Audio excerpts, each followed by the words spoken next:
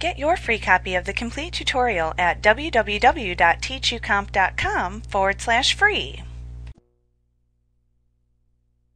You can use the column and row headings within a table or list within a worksheet to name a range of cells. If you use this method of creating named ranges, then start by selecting the cell range, including any titles that you want to use as the names for the ranges that will be created. Next, click the Create from Selection button that appears in the Define Names group on the Formulas tab in the ribbon. In the Create Names from Selection dialog box that appears, check the checkboxes that indicate where in your selection the range names are located. Usually this dialog box will not need to be changed, as it looks for text values at the perimeter of your selection from which it can create range names.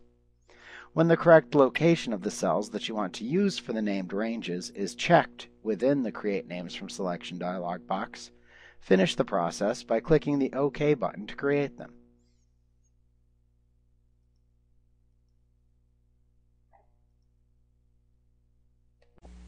Like what you see? Pick up your free copy of the complete tutorial at www.teachucomp.com/free.